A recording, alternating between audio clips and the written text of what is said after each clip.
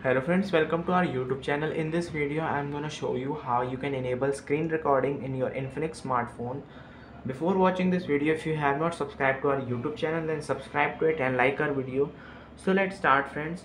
First you have to open,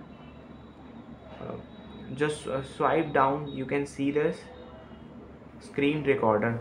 Just you have to long press this and you can change the image quality. You can see this image quality. It is in HD 480 pixel. You can get higher by HD 720. You can also show tabs, record microphone sound.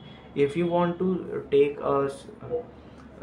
without audio, then you have to disable this, and with audio just enable this. Press back, click on the toggle bar, and here it is, the screen recorder. Just click on the screen recorder, and friends, you can see it has started right now. You can see this, and if you want to just pause this, just click on this, and if you want to remove this, just click on red icon and it will be saved. You can see this floating on the window. I hope you like this video. If you like this video, then subscribe to our YouTube channel for more helpful tips and tricks videos. Thanks for watching.